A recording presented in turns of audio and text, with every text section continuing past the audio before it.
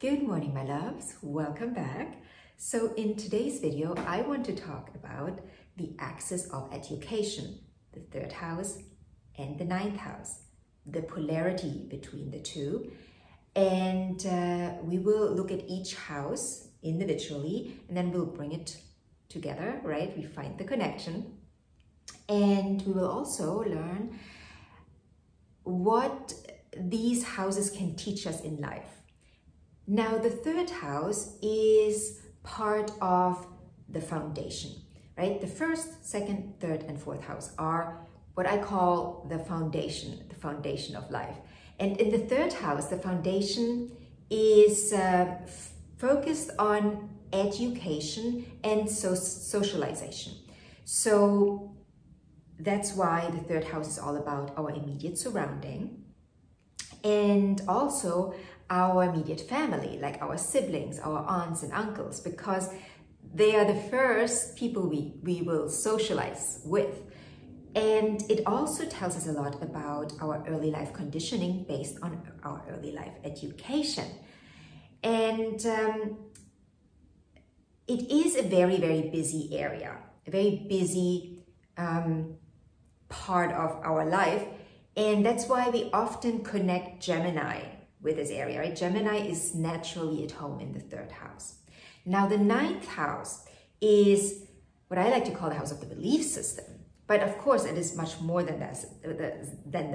It is the house of the adventure. It's where we go out into the world and learn about life, about ourselves, by being introduced to other cultures, to other beliefs, right? That's also the area where we question what we learned in the third house, and the conditioning that we received in the third house based on what we should believe, what is right and what is wrong. In the ninth house, we will question that. The ninth house is also the house of beliefs in terms of religion. So we find religion there.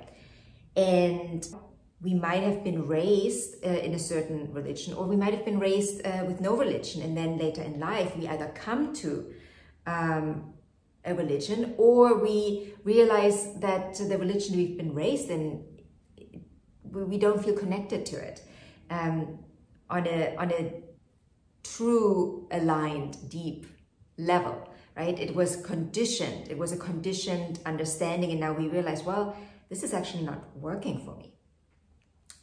Or we maybe, in my case, I was raised by my grandparents, especially my grandmother, in a very Catholic way. And my mom was, because she was also raised by my grandmother, obviously, and she was raised very, very religiously. And my mom didn't want that for me because my mom felt that as a burden. So when I was with my grandmother, I was introduced into the religion in a very, you may say, deep way, right? There was praying before dinner, praying after dinner. In my house with my mom, that was not the case. So I got to see both sides. And when I grew older, I understood for myself that for me, God is not necessarily found in a religion. That doesn't mean that I don't believe religion has its value in society. But for me, God is not connected to one particular religion. God is all. And I found a more spiritual understanding for myself. Like every other polarity, house polarity, these two houses feed off each other, but they're also a natural evolution. From the third house to the ninth house, we literally grow up. We learn more about ourselves and our true wants and needs in life. So on our way from the third house to the ninth house, we go through all these other stages in life. And once we reach the ninth house, we have to remember the ninth house comes after the eighth house. In the eighth house, we dive really deep. We do our inner child work.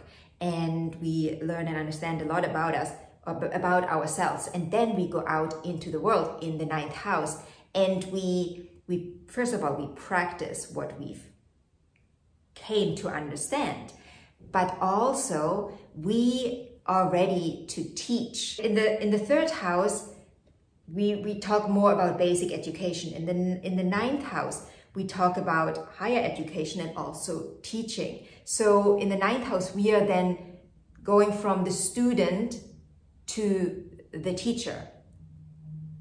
Yes, also in the ninth house is also about learning, because we will never stop learning. Until we take our last breath, we will learn in life. So we will always be a student.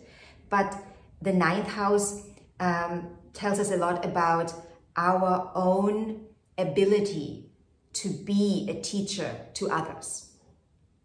So I hope this video helped you a little bit more when it comes to understanding this axis and this polarity. If you have any questions, comment below. I'm trying to keep these videos on the shorter side because the first ones, they were way too long. So I will see you in the next video. Bye.